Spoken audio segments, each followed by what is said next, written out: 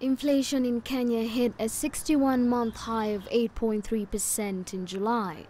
The soaring cost of living is just one of the many issues Kenyans will be looking at as they cast their votes in just hours. So more needs to be done in agriculture, more needs to be done in employment, because with better employment opportunities, I believe Kenyans' living standards can be up.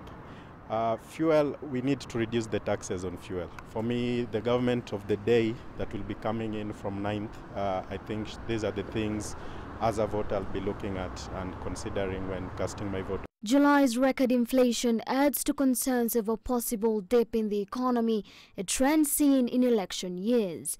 Kenya's GDP growth in the election years 2002-2008 declined to 0.2% and 0.5% respectively, while 2013 and 2017 saw a decline of 3.8%.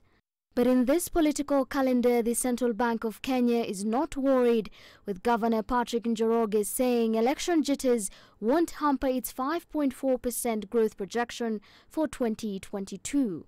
It's an outlook seen across the board. There are some truth to what CBK claims, and to some extent else remain the same.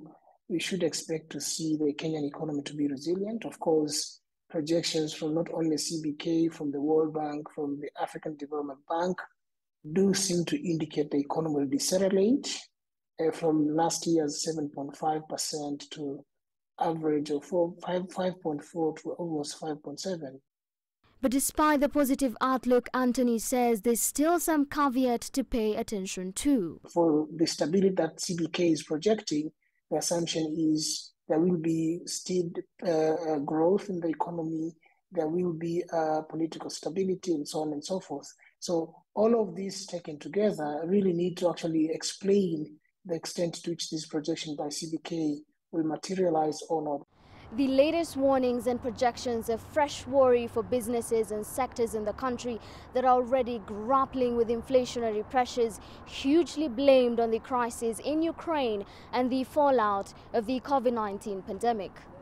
What's been causing additional financial pain for manufacturers and importers is the gradual decline of foreign exchange reserves in Kenya.